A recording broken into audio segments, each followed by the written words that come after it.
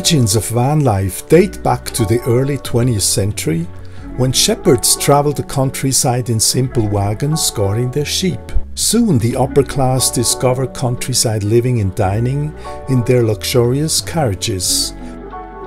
Painters built workspaces around their vehicles, and soon the concept of mobile living in makeshift homes was a common sight.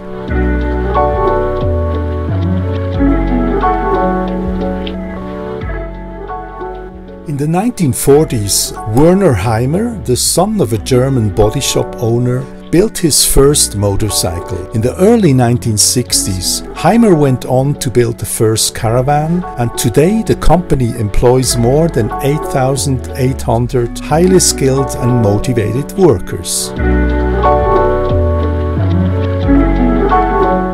The concept of van life gained momentum in the 1950s and 60s, and due to the high demand, many other builders and inventors joined the production of vans and caravans of all shapes, budgets and sizes.